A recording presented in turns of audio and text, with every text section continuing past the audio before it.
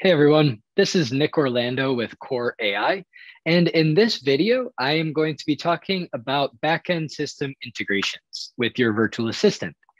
Um, so, what first we're going to talk about what I mean by backend system integration. Second, we're going to talk about the types of backend system integrations, so pre-built, which is an out-of-the-box integration, or a custom integration.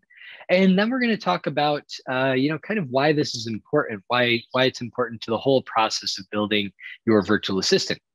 So to get started, what do I mean by a system integration or a backend system integration? Well, this is an integration between your virtual assistant and any system that is storing the data that it needs access to in order to answer questions or fulfill requests from your end users. For example, this integration could be into Salesforce or Shopify. It could be into your HR platform. Whatever the systems are that store data, right, about what your business is doing and what you want to surface through the virtual assistant, that's what I mean by backend system integration. In the financial services sector, for example, this could be an integration into a core banking system or into wherever the account information is stored for each of the bank's clients so that the virtual assistant can then go see what are the transactions, what are the balances, and can interact with the different accounts that are held by each user. Um, So that's what we mean by backend systems integration. And there are typically two different forms that the integration is going to take. It's either going to be pre-built or it's going to be custom.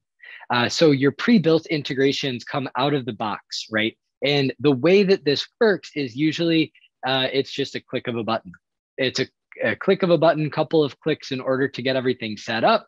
That means that the virtual assistant is then able to communicate with whatever system it's looking to gather data from, and everything's good to go. One huge thing that I want to mention is a lot of different providers advertise pre-built out-of-the-box integrations. Not as many deliver and have all of those pre-built out-of-the-box integrations. So make sure as part of your due diligence process, you're diving deep and making sure that it is out of the box and pre-built. Otherwise, then you're going into the custom integration area. Nothing wrong with custom integrations. It happens all the time. The key difference, though, is there's going to be some coding involved when you're building out a custom integration. So typically the way that these custom integrations work is it's going to be a webhook where you can then go make an HTTP request. Typically, it's either a GET or a POST request to gather or send the information needed to whatever API you're interacting with in order to go, again, gather or send that information and fulfill the request that you're trying to do. This typically requires, or not typically, this always requires coding, unless you already have the code pre-built.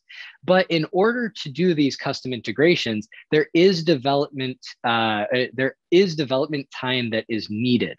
So that's the biggest thing. Those pre-built ones are meant to get you up and running in a very short amount of time. Whereas the custom integrations can definitely add time to your entire development lifecycle. And finally, coming back to why these are important, right? This is important because now, rather than having really just a static, scripted, robotic chatbot, if you will, that can just understand a handful of things and just speak or type back pre-built responses. Now with the integrations, you have the ability to build full conversational experiences that maintain context, that can gather information that can be personalized based on certain specific information for each user, that can be completely tailored based on all of the data and all of the systems that the virtual assistant has access to. So you can now start to build out very robust conversational experiences rather than just having a scripted kind of chat body type feel. You're building out a full conversational virtual assistant that people are going to really enjoy interacting with and using, and are going to want to use more and more over time. So that's a little bit about systems integrations or backend system integrations. Thanks so much for your time, and I look forward to our next conversation. Bye.